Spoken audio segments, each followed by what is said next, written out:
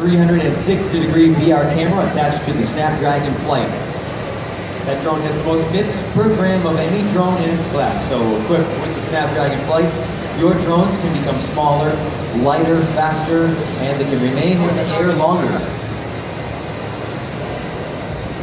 Processing power behind the Snapdragon Flight allows for intense multitasking right on board these machines, like the onboard Snapdragon Navigator Flight Controller, 360-degree video stitching and 4K streaming, and visual inertial odometry. I'll talk about that in just a little bit.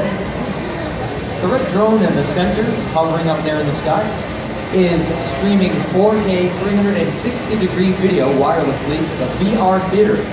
That theater is located just to the right of this display.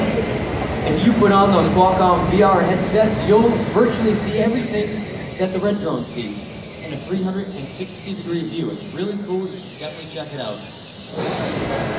The two monitors inside the cage theater is streaming a live feed right now from one of the black drones, and what you're seeing is our deep learning technology that uses Snapdragon neural processing engines to give you a real-time fly accurately in and around this obstacle course. So how does VIO work? Well, it fuses video and inertial measurements within those drones to give them a real-time estimate of their location inside of their environment. So it works kind of like a GPS, but it's not. You can fly these drones indoor and outdoor with these amazing fully autonomous capabilities.